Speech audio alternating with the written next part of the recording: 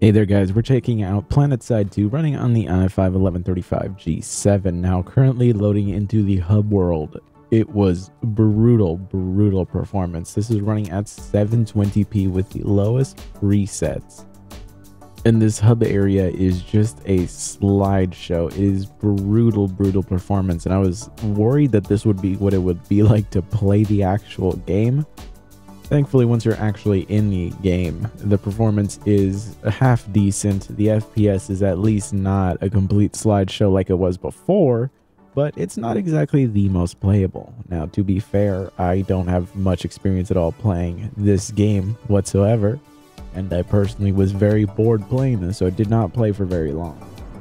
But the performance was at least decent enough that you could maybe get away with playing this.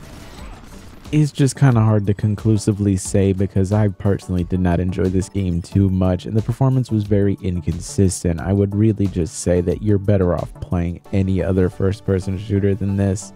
Even though it's so old, it really just does not perform as well as I was expecting it to.